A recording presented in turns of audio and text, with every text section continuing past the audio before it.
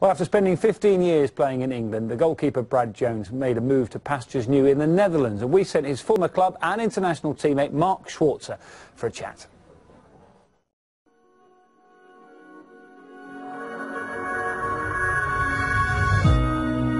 I think Holland's one of those places that you can come to and everyone's quite laid back. I think the life suits you. Yeah, this suits me, yeah. You look like you're really enjoying your time here. So let's go back to the beginning of a remarkable journey. You signed for Middlesbrough back in March 1999. How did that move come about? It was a crazy time. As a kid coming from Australia, I didn't really expect too much. Thought it would be a good experience. I'd be watching, the likes of Van der Sar, Schmeichel, yourself, and just try to copy.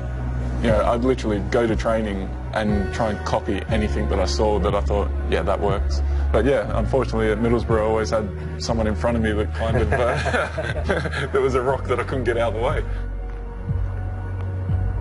In 2010, you were included in the squad for the World Cup in South Africa, but then you received the most horrendous news that you could ever receive, I think, as a parent. It's like a day that never leaves you. I can remember everything about it. We were sat there and I got a phone call, and it was Luca's mum. My world had literally crumbled, just from underneath me. The word of leukemia, cancer, it's one of those things, it's the worst possible thing you can hear. The world gets turned upside down, and then you also have a decision to make about your football career. I was in a hotel in the south of France where he was living with his mum. I got a phone call to say there's a chance that Liverpool are interested. And to get that phone call at that sort of stage in your life was, it's crazy.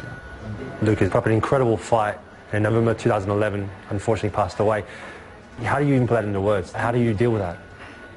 How do you deal with it today still? Yeah, I mean, look, at that time, there was a lot of me that just kind of was going through life. On a professional level, football became just something that I turned up for and went home again. I remember watching when you made your first league appearance for Liverpool again after Luca's illness. I wasn't 100% there. I hadn't been on the bench for almost a year. And then there's a short back pass, goes back to Donny, and I'm thinking, you're not going to make it. Donny starts walking off and you can't get the tracksuit off quick enough. You're literally trying to get the zip undone. I just thought, right, calm down, breathe, and wait. That moment, the Liverpool fans were right behind me.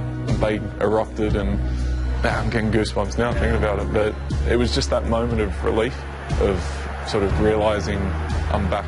I was never, at the time, going to be a big enough name to walk in and command Liverpool's #1 jersey. Sometimes that dream ends and you have to move on and look for something new. You played kind of like the last sort of 6 months of last season here in Holland. There were obviously quite a few clubs that were interested in you. I had options in Holland because the 6 months at NEC had gone so well. In the meantime, I'd gone back to train with Liverpool. I got a phone call to say Feyenoord are interested. Within 2 days, I was over here doing a medical and signing, and it's been a fantastic move for me. Can you see yourself staying here long term? I think first and foremost, I'd like to make up for lost time. This year we've got a massive chance to put Feyenoord back on the top of Dutch football, and after that, we'll have to see. But I think the Premier League's the pinnacle. Like most players, that's where you want to be. And in football, you never know. So I'll try and make the most of whatever comes.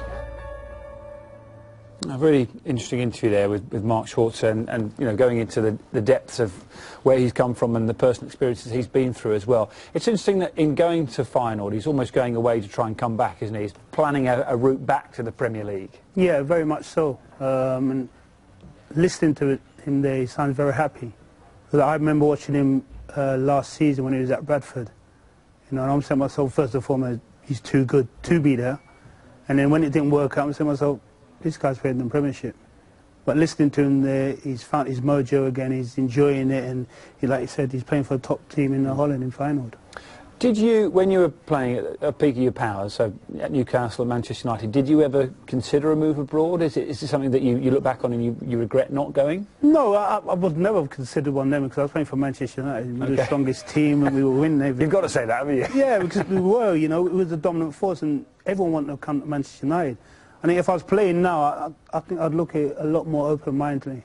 A lot of players now have the opportunity to move abroad, learn a new language, live a different way. I think I'd consider it if I was playing now. Do you think it improves, could it improve you as a player? Not necessarily you, but now. You would advise a young player if you get the opportunity to try and do that? Why not? If you're going to play for one of the top teams in Europe, why not?